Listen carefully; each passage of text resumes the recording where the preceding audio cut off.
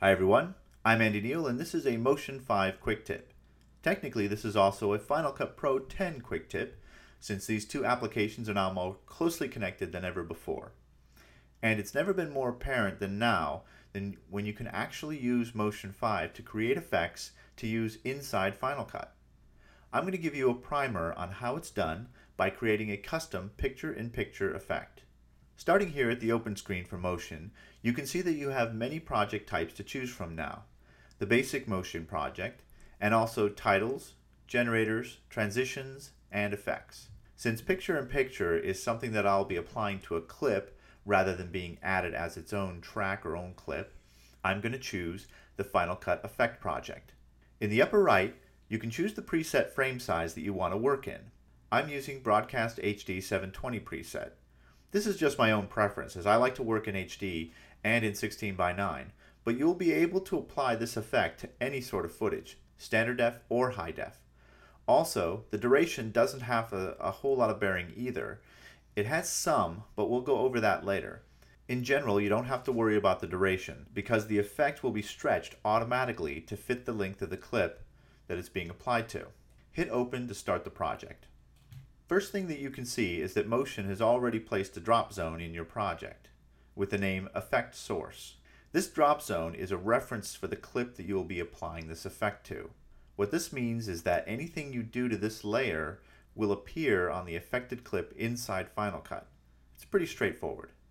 To make a custom mask in Motion, you need to use the Bezier Mask tool. Make sure the Effect Source clip is selected, then click and hold on the Mask button to reveal all the options, choosing Bezier Mask. Click in the viewer and start drawing your mask however you want it to look. I'm going to go for something that looks a little like a slight four-pointed star, but you can make it look whatever you want. It's up to you. Just make sure that it doesn't extend all the way to the edges of the frame. You may also want to give yourself some room from the edges too, in case you want to allow for feathering of the mask. Once you've finished, you should only see the effect source in the shape of your mask. Now you could be done right here. You could save this effect and drop it onto clips inside Final Cut 10 without another step. But if you want to give yourself some flexibility and make this into an effect that you can use over and over again, then there are a few more steps that we should try. There's a new feature inside Motion 5 called Publishing. What Publishing gives you is access to motion parameters from within Final Cut. And publishing a parameter is very easy. For example, I may want to feather the edges of my mask. Go to the Mask tab of the inspector and there you'll see a feather parameter. I can assign it a value now, but then it'll just be a set value inside Final Cut, and I'll have to come back to this project every time I want to change it. Instead, click on this downward facing arrow. This is the animation menu for this parameter, and choose Publish from the list. Outwardly, nothing has happened, but click on the layer marked Project. This contains all of your project settings. In the Project tab, you can see your published parameters. Here is the feather control that we just published. If I adjust the slider, you can see feathering being applied, just the same as if I had adjusted it at the point of the original control. Anything that is in the Published Parameter section will be visible inside Final Cut's inspector.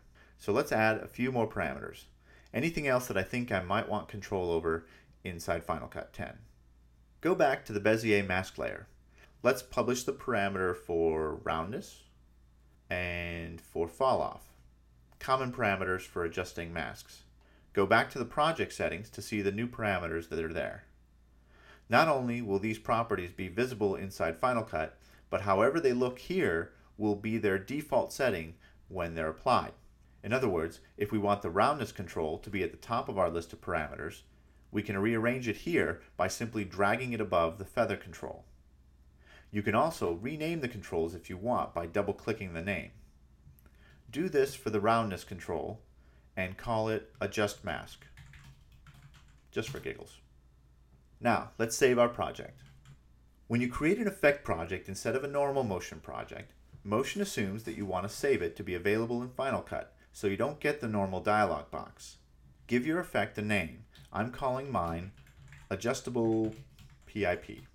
In the Category section, you need to choose or create a category in which to save the effect. If you've never made an effect before, you'll only have the choice to create a new category. I created one before called Custom, and this is where I put all of my custom effects. You can also create a theme if you want. Themes are groups of effects that have an overall look to them. You can browse the various themes that come with Final Cut 10 in the effects browser if you want to take a look at them. While categories are required, a theme isn't, so just uncheck the button that says Include Unused Media and hit Publish. Now we can head back over to Final Cut. Here I have two clips, one atop the other. Open your effects browser if it's not already open and find the category you created in Motion. Inside, you should see your effect. Drag it onto the top clip. Scrubbing over the two clips, you can see that it's already working.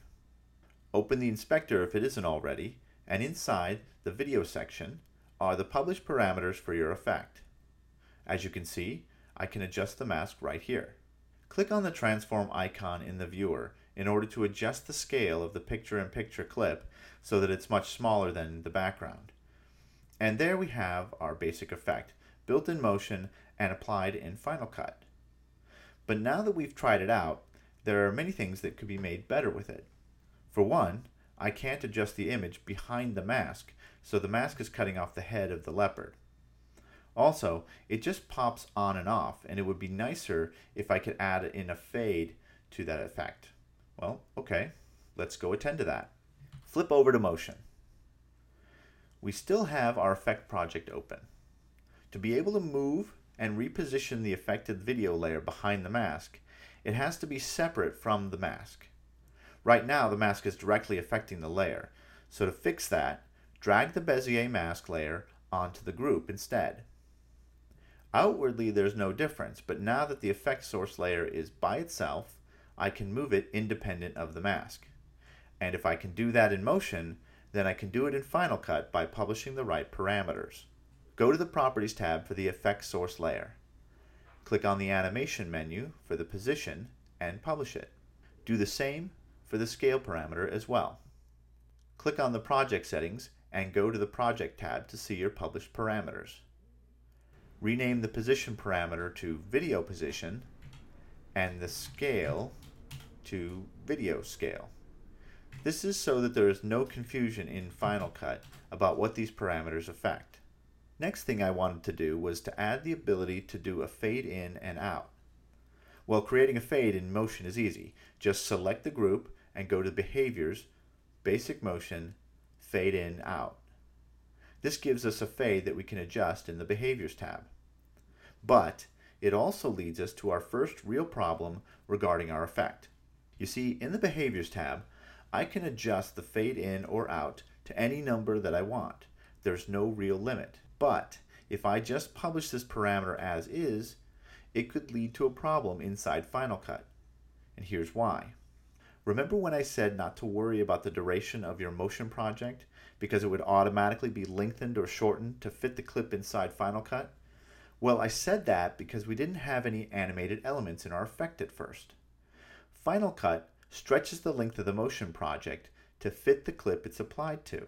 Our project duration is 10 seconds, or 300 frames. If we apply that effect to a 20-second clip inside Final Cut, any animation that exists in our Motion project will run at half speed, because our 300 frames are being stretched to 600 frames. The reverse would also happen if we applied a clip shorter than 10 seconds. The animation would speed up. In other words, our 20-frame fade-in will never actually be 20 frames unless the effect is applied to a clip that's the exact same length as our project. Luckily, Motion has an answer for this. They're called mandatory build markers. Open the timing pane of your project by hitting F6. Make sure that no layer is selected. Just click an empty space in the timing pane or in the layers pane. Drag anywhere in the timeline and hit M to place a marker. Drag further down and hit M again to place a second marker. Right-click the first marker and choose Edit. At the bottom, click the Type drop-down to reveal the marker types. Choose Build-in Mandatory. A mandatory build-in marker states that any part of the project prior to this point will always play using the exact number of frames that Motion uses, no matter how stretched or squashed the effect is inside Final Cut. A mandatory build out marker does the same for ending animations. Select the second marker and change it to mandatory build out. Note the change in the look of the markers. There is now a highlighted area between them. Think of this area as the area where no animation occurs, or the place where Final Cut can stretch the effect without there being a noticeable difference. The placement of the markers doesn't really matter so long as the animation of the fade behavior doesn't cross it. This means that we need to restrict the amount of fade that we plan to allow with our effect. And that brings us to one of the other cool new aspects of Motion 5, rigging. Rigging is a way to create our own controllers for motion effects. Rigs can be incredibly complex and they can involve literally hundreds of parameters adjusted with a single control. But rigs can also be very simple, and we're going to create a simple rig. Go to the Object menu and choose New Rig from the menu. In the inspector, you'll see buttons for the three types of controllers you can choose from. These are called widgets. There is the slider, the pop-up, and the checkbox. Click the slider button to create a slider widget. To rename the slider, click the word in the Layers pane and type Fade In. This slider will represent the Fade In control of our effect. Again, the reason we're not just publishing the Fade In parameter from the behavior is that you can add any value you want with it, and there's no way to restrict it. But we need it to be restricted for our purposes. This is one of the many ways that an effect can influence its own design. If you look at the slider widget controls, they're fairly simple to understand. There's a dot on the left side, which represents the slider's lowest value, and a dot on the right side, which represents its highest value. And we can set and record these arbitrarily. Below the slider is a range minimum and maximum. For the minimum, I think 0 is fine in case I don't actually want to add a fade in. For the maximum, let's say 4 seconds. That's probably the biggest fade I'm going to need for this effect. That's 120 frames, so change the maximum range value to 120. If I slide the slider, you'll see that the value goes from 0 to 120. Now, to set it as a fade in, we need to record its highest and lowest values. Select the left dot below the slider and click the Start button. Now we are in record mode. Any changes that we make to the project will be recorded as a relative value associated with this slider position. This mini HUD lets us know that we're recording. In a lot of ways, rigging is like making a macro, or like making an action in Photoshop if you've ever done that. Select the fade behavior. Drag the fade in slider to 0. Click Stop on the mini HUD. Note that there is now a little joystick icon beside the parameter that we changed. This is an indicator to let you know that this parameter is under the control of a widget. It doesn't tell you which widget is controlling it, but if you click the animation menu, you can choose Reveal Widget from the list, and Motion will jump you to the correct controller. As you can see, the parameter we adjusted is now showing up below the controls for the slider. Now we need to set the upper limit for our fade. Because we're only adjusting a single parameter and it's already been connected to the widget, I don't need to hit the Start button again to change its value. Just make sure that the right dot is selected and adjust the fade in parameter to 120 to match the maximum range that we set for our widget. Now, if you drag the widget slider, you will see the fade in parameter match it exactly. We need to do the same thing for the fade out parameter. Create another slider widget by selecting the rig and then clicking the slider button. Rename this slider Fade Out. Click the left dot and hit Start to enter edit mode. Go to the behavior and in the Behaviors tab, drag the Fade Out slider to 0. Click Stop and go back to the widget controls. Click the right dot and adjust the fade out value to 120. Don't forget to also set the maximum range to 120, just like we did with the fade in slider. There. We've just created two custom controllers. Simple, true, but they're custom. In order to see them in Final Cut, however, we're going to need to publish them. Click the animation menu and publish each widget. Go to the publishing section of the project settings and rearrange the sliders if you want. I'm just going to put the fade in before the fade out. One last thing I need to do is to make sure that my markers are not inside the 120 frame maximum fade that I'm allowing for the effect. If yours are, just drag the markers to reposition them. Like I said, it doesn't really matter where they go so long as they're excluding the animations. Now that we've finished adjusting our effect, just hit save and it will update inside Final Cut. Flip over to Final Cut. One thing to keep in mind, any effects that have already been applied to clips in your timeline will not have the updated controls. I think this is a way to protect any effects that you've already added from changes that you may or may not have made to the overall effect. To take advantage of our work, we need to delete the picture-in-picture effect and re-add it. There, now we have all of our additional controls. I can adjust the mask, I can feather it as before, but now I can also scale the video up and I can reposition it to get the perfect picture-in-picture effect. And that's all there is to it, to creating your own custom effects inside Final Cut. I think if I wanted to add more to this effect, I might publish the drop shadow properties. I could also create an edge border with controls. Or maybe I just create a new effect for that. After all, one of the most important things to grasp when you're designing effects is not what controls you put in, but what controls you leave out.